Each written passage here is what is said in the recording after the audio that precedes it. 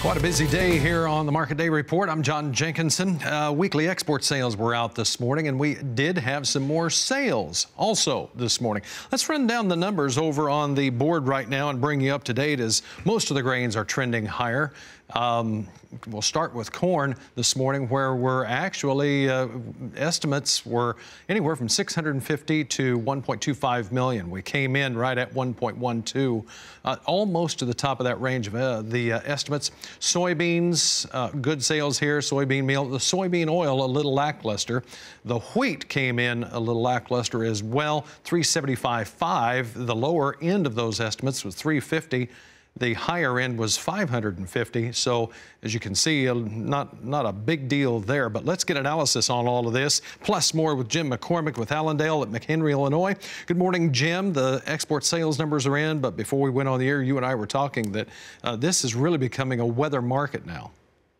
Yeah, right now, like I said, the exports were definitely good, and that gave us a little bit of a boost here early in the morning. But I think once those numbers came out, the trade's attention's really shifting back to this hurricane. It looks like it's going to be a lot of devastation. We know South Florida's going to get hit, but from between last night and this morning, the shift of the track of it's kind of moved a little bit further west, and now we've got some exposure. It's going to push its way north into Georgia and all the way into the Tennessee River Valley, and you got roughly about 14% of the U.S. cotton production sits in Georgia, about 2.9 million barrels of cotton. On the corn side of the equation, roughly about 440 million bushels of corn, or roughly about 3% of production is we calculate in the path of this Irma. So some of this corn, it's right there on the cusp of being harvested, and you throw 90, 100-mile-an-hour winds at it, you have a really good chance of knocking that corn down and taking out some pretty good corn. Because if you look back, some of the best corn we have growing this year happens to be the part of the country that's going to get hit with these huge rains and wind. What about soybeans, Jim? Because when we were talking about the drought in the Midwest, some analysts were saying, well, we'll be able to lean on a good portion of those soybeans in the southeastern part of the United States to maybe fill that gap.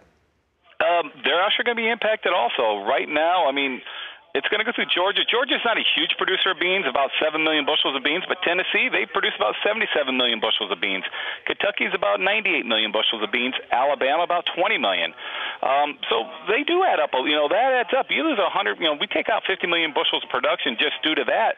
That becomes a problem. Now, one thing, a little bit of a boost that might help, some of this far southern Illinois, southern Indiana beans, where they may not get the immense heavy rains, but decent rains, that might actually help some of the late double crop beans down there, because I got customers down there saying they really do need some rain. They actually have corn dying early on the plant because of their lack of rain, and that's going to cause a problem in the long run. They're preparing to have to dry this corn down. I had one customer putting in a propane tank in today, just fearful of it's going to be a wet harvest this year. Well, the other thing we have to consider, too, is even if the hurricane does go on its current projected track, there's still going to be residual rains that are going to slow harvest and kind of cause a hiccup in some of these other areas. And that's not if this hurricane does make a little bit more of a left turn.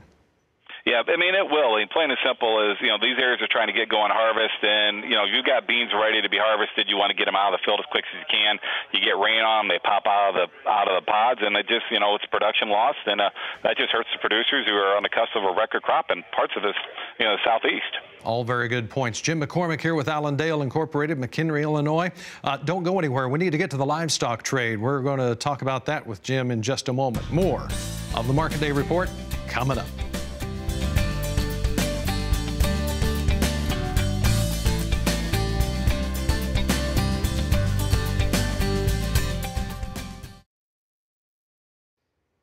Jim McCormick with Allendale here with us to analyze the markets.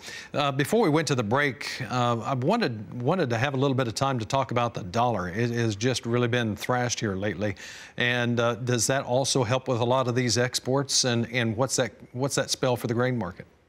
Well, what it does is, John, is the cheaper dollar just makes us more competitive on the world market. There is a lot of competition right now for grains and meats around the world. As the dollar breaks, that brings buyers into the United States. So the weaker dollar is really should stimulate the market in the long run. I believe this weaker dollar is what's going to turn the commodity market around. As the cheaper the dollar gets, the more people tend to buy commodities. A classic example is we get into the livestock. We sold roughly about 239 million pounds of beef exported out in the month of July. A year ago, it was only 217 roughly. So you can see the dollar's been trending lower, and what do you know? We saw a whole heck of a lot more beef. Well, and we've been talking about this protein market needing a little bit of a shot in the arm. That could certainly help, although I don't think we can completely rely on that, right? No, you can't completely rely on it. I mean, we've got a lot of trade deals right now. I mean, the meat market, the protein market is a little bit leery. Over the weekend, this past weekend, President Trump was talking about maybe removing us from the Korean trade deal. We sell a lot of protein to Korea, so you got to be cautious about that. China just started coming in and buying U.S. beef for the first time in multiple years. So, that's probably going to have the overarching theme affecting the export market near term. But the cheaper dollar is just something, it's in the back burner that, it should help us in the long run. Right now, we've got asking prices for cash cattle 102 to 103 in the south, and in that 163 range for bids in the north. Or I should say those were all bid prices. Still haven't seen any cash cattle trade. We may come down to the last blink. We might. I mean, it's not. There's been a few weeks, and off and on, we don't trade cattle, and you almost get the opinion this may be one of those weeks that we don't trade cattle. If we do, it probably will be after the market closes, because right now the Packers seem like they've got the formula cattle coming at them, they've got some contract cattle coming at them, and they see a lot of cattle coming at us near term, and that's keeping the October under pressure. And right now it's just kind of a standoff. The board rally that's got the producers wanting a little bit more money. There is money to pay up, but right now the Packers, with these formulated cattle coming out, they're not paying up, and now it'll be who blinks first at this point. Yeah, you're right. Jim McCormick with Allendale Incorporated, McHenry, Illinois. Thanks a lot, Jim. Thank you for having me on. All right, let's run through the futures here right quick before we go to the break, and we'll start with let's start over here in the live cattle futures, where we're down 2 cents nearby, 106.20, but the December live cattle up 28 at 111.40. Feeder cattle this morning, October feeders up 77, 146.92. November feeder cattle up 53 at 146.45. To the hog market we go. It's December hogs up 7, 58.35. February hogs up 17 at 63.45. Remember, this market really struggled a little bit yesterday. April hogs right now up 20 at 68.35. We go all the way out to May.